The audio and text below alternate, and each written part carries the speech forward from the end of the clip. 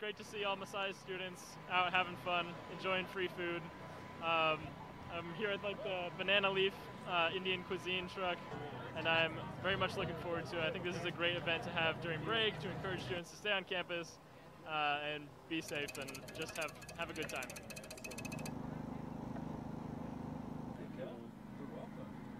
It's a beautiful, beautiful day. I couldn't ask for a better day. It's 72 right now, and it's gorgeous. And it gets us out of the funk of the mundane going to school, doing the grind and everything.